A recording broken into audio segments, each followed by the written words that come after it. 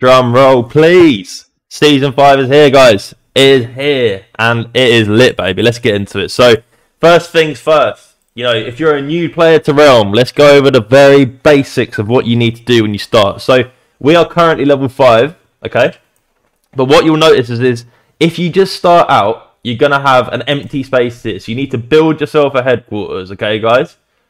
And then you have 4 slots open up next to it in a sort of like a plus sign, okay? You want to build a training facility, a factory, a housing, and a storage vault, okay? You then press the upgrade button, and then you want to upgrade your materials, okay? So when you first start out, you want to get these from level 1 to about level 3, and upgrade this to level 3 as well. And then you'll have a transport depot, a housing, a storage vault, headquarters, factory, research lab, and training facility, okay, guys?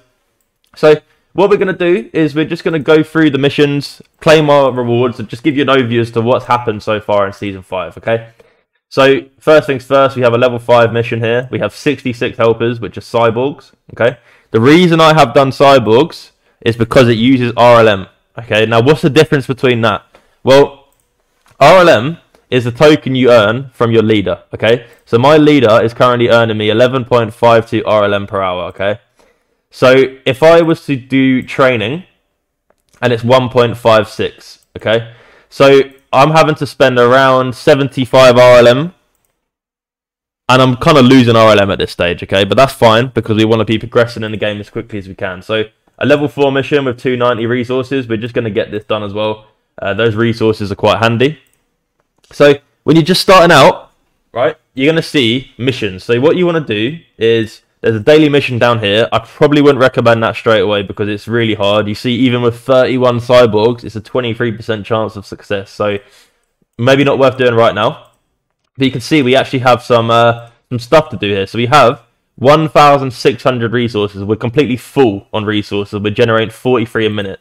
So, we're going to go upgrade. We're going to go upgrade our factory, which is going to give us a nice 2 resource generation bonus every 15 minutes.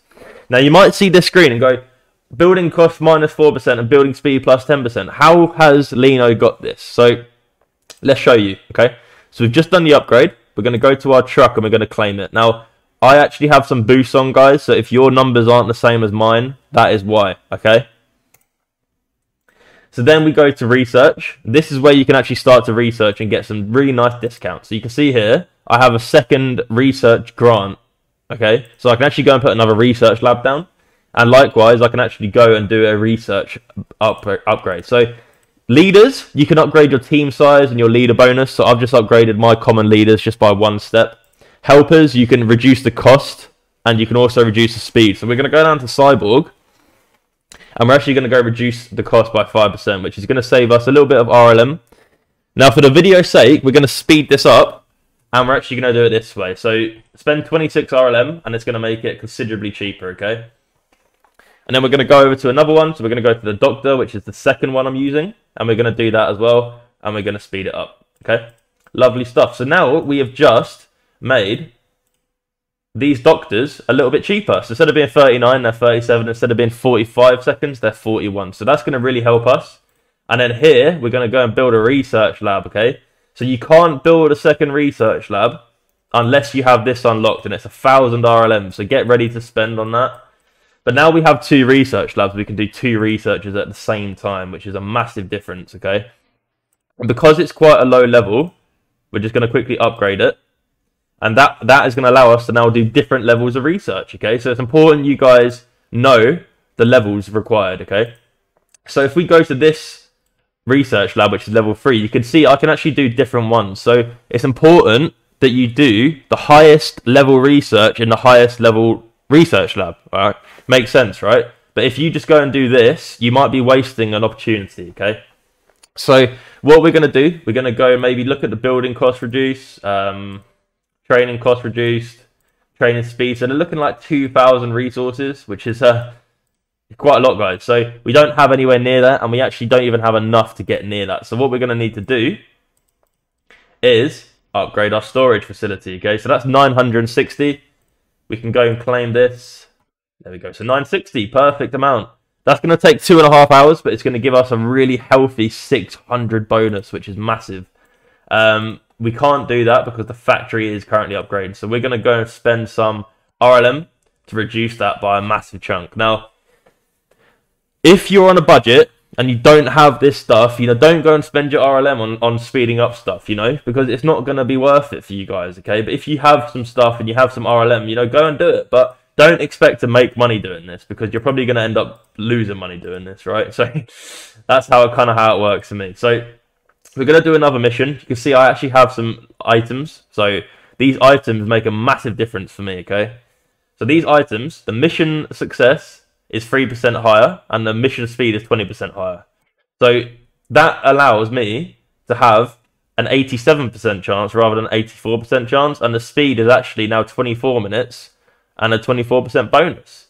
So that's a really nice little position there. We're going to go to research and we're just going to go and pump up some celebrity team sizes and general team sizes because we're going to need it eventually. As you get later in the game, the team sizes become a real problem if you don't have the right leaders. So it's important you get those leveled up as quickly as you can, in my opinion. So we have general going. We're going to do celebrity. We're going to do the hacker. Now, I'm not speeding these ones up because I don't have enough resources at the moment to make it worthwhile. But one thing I do want to do is go to training. And we're going to do about like 20 of these, just so we have a little bit of variance, because cyborgs are pretty much great in every single mission, right? They're pretty much amazing in every single mission. If you go to this mission, disease outbreak, cyborg are always plus, right? But you can see the doctor's actually plus as well. So it's important to have that variety.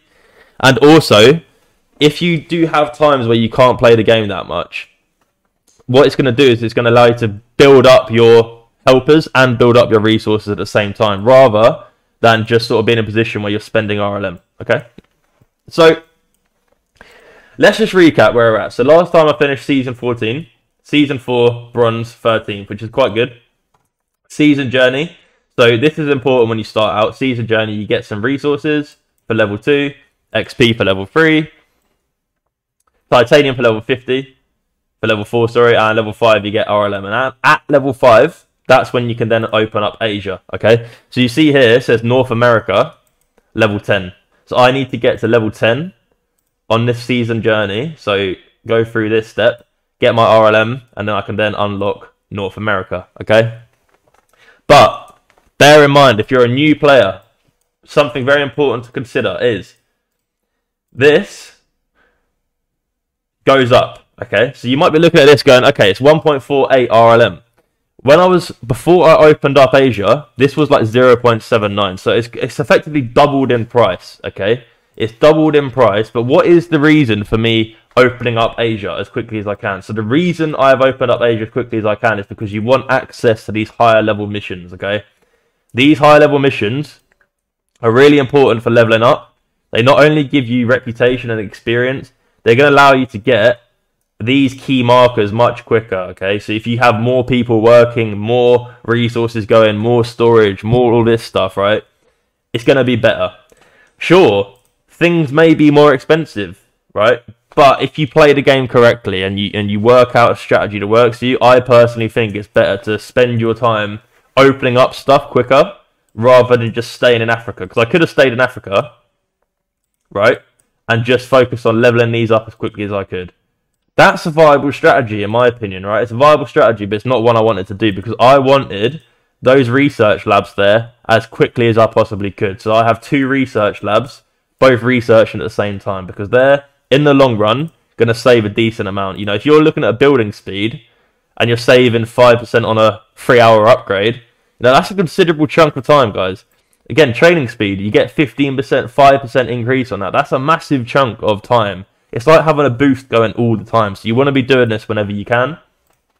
Training costs, again, this is going to be something that's just stacking up. So if you start, let's say you're spending 45 and you get that reduced, you're now looking at around 44. So it's small differences in this game, right? But you need to spend a lot of resources to get these tokens down in the future. But once you do, you really see the rewards.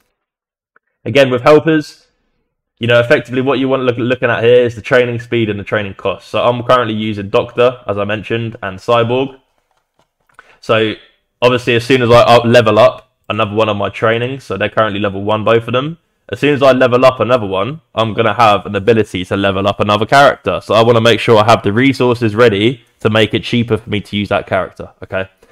So there's a lot to take in, but if you've played Realm before, you'll know exactly what I'm talking about. But if it's your first time, here's a piece of advice for you, okay?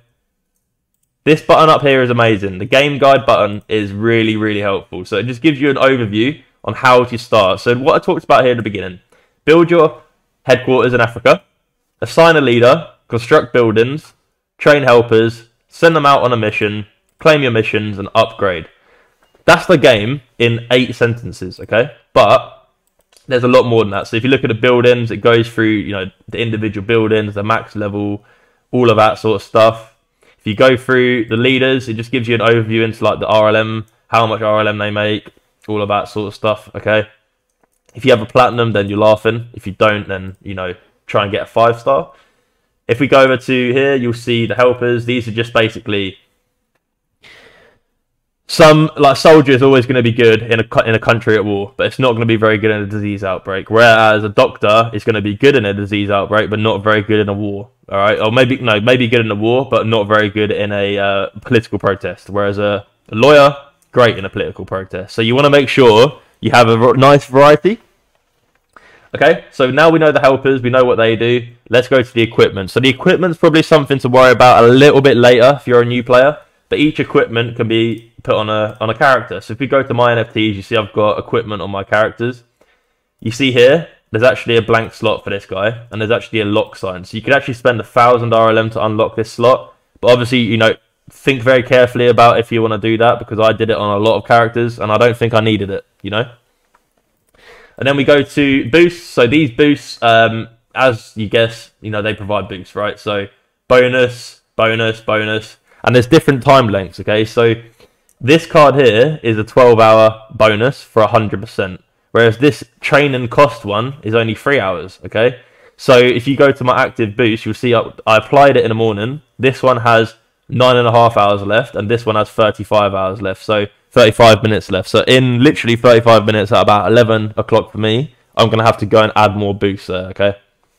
So, yeah, nice little understanding on that. And then the last topic we have to talk about is FAQ. So I'll probably read through this yourself if you have any questions, because it's probably quite good that you know it. But, you know, if there's any questions that you haven't quite got yet, they'll definitely be in the FAQ. Because I remember when I first started, I was a bit confused. I was in the training and I was like, how the hell do I get this to work? But, you know, it takes time. And then finally, we have the little individual things. So some things you might miss. So if you go to the transport, and you can go to the transport, you see truck, plane, ship. You can actually upgrade these as well, and I 100% recommend you do, because the truck in its own is an amazing piece of kit. It's so handy. The plane earns titanium, which is going to be great for you if you want to do 2 things in the game. The 2 uses for titanium right now are, if you go to the store and you go to boost, you'll see you can buy this boost here for 500 titanium, this one for 2,000, and this one for 4,000, okay? But I've only got 161, so what am I going to do with it? Well, in the future, if you go to unlock a new slot and you upgrade this and you get a new slot, what's going to happen is you get a slot here and you can actually put a technology center down. And a technology center allows you to start leveling up your levels, okay? So if we go to the rankings and see this guy here, you see his average tech level is 9, okay? This guy is absolutely sweating the game. Fair play to him. You know, he's doing really well. 9 tech level. So his average tech level is currently 9, which has given him a massive bonus over everyone else right now. If you look at, you know, RLM Hound is on 3. Realmaholic, 7.5. Mine is 0. So I'm not even close to that right now, guys. So you know, still got some way to go. So what we're going to do, we're going to try and upgrade this as quickly as we can and get that technology center and start spending my titanium, okay? But yeah, guys, Season 5 is here. And to celebrate Season 5, look what I have in my inventory. I have a little pack. I have a little pack ski. So let's open it up, see if we get anything good. As you know from a previous video, these packs are amazing value, okay? So you're guaranteed to get a 4 or 5-star leader, 1 helper card, 1 treasure token, rare epic, 1 epic boost card. or legendary. But legendary is a really small percent chance. And then, you know, the leaders, you know, you're most likely to walk away with 2-star and 3 stars, okay? You know, 4-star leader is 4.4%, 5-star leader is 1%, and the platinum leader is 0.6%. So savage from the Realm team. But we're going to open up this pack, and then we're going to call it a day. Next time, I'm sure Zeph will be here to talk about his strategy. But, you know, there's a lot going on in Australia with the weather right now, so, you know, you have to be patient with him. But we're going to open this up, and then we're going to call it a day, guys. So let's hope we get something good, man, because we need this. We need this for the series. We need it to keep the gang motivated. Because we're going for the top spots. We're going for the top spots in RLM. We're going for the top spots, man. We're in the gold league, so there's no playing around. So let's get into it. Come on, give me something good. Okay, we got a 4-star, 3-star, epic calculator. Okay, this isn't the best pack I've ever got. So a trucker, 2-star, meh. Engineer card, I've already got one of them. That's great. Hacker, 2-star, rare treasure token. Epic transport capacity is actually quite good. Epic calculator, actually really good as well. 3-star celebrity, 3-star politician, 1-star professional, and a 4-star politician. So not too bad. If we go to perform your leader blends here, one thing I want to make very clear to you guys, okay, is if you go to the blends in the game, I believe this has been turned off right now, okay? So maybe don't do this right now, but the advantage of doing this is that you can actually save XP. So if you go to the show more, and let's say we just have like a few 1-stars, we want to blend that to a 2-star, like, you know, I'm not sure if we have any generals there, but effectively, I think maybe we could do this one instead. Okay, no, we don't have any of these. But effectively, what you do is you mix the XP of all of these, and it goes to a new card. So previously, if you did a blend here, you would lose all the XP, and that was a bit of a problem. So now, if you blend, you get a nice little bonus, okay? So the last thing I want to show you before we end it is what's coming up for the season, because this is really important. Mark it in your diaries, because, you know, it's a really important thing to know, okay? So we're just going to pull up the announcements channel for Realm, and then we're just going to show you a little bit about what's to come in the season, because there's a really awesome event coming up, and it's definitely one you want to be checking, okay? So here's the Season 5 schedule. You can see here, if we just click on this, open the original, here we go. So Season 5 schedule. 2nd of November, the season begins. The 6th of November, the Season 5 promo entries begin. 11th to 13th, the double mission XP speed weekend. Definitely want to be playing that weekend. We have the 16th of November, the Season 5 promo snapshot. And then we have 18th to 20th, we have a double XP. 25th to 27th, research bonus weekend. And 4th to 6th is a global event. And then on 7th of December, the season ends, okay? So we have literally 35 days to get as much reputation, RLM, research, technology, all of that good stuff, okay? So now is the time to be playing the game hard, because I joined Season 4 about halfway through, maybe less than halfway through, and I still did quite well. So I'm going for the win, man. I'm going for the throat. I'm going for the win. Realmaholic, watch out, my friend. I'm coming for you, man. Anyway, look, guys, I know you enjoy these videos, so hope you enjoyed. Let us know in the comments, you know, what you guys are doing. What's your strategy? Because your strategy is probably different to mine. You know, what is your strategy and what are you doing? How can we help each other become the best Realm players we possibly can, and to make everyone have a better experience, okay? So, guys, hope you enjoyed. See you next time. We'll probably see you in about 2 days for a new episode, where we hopefully opened up North America. So it's getting crazy out here, man. See you next week.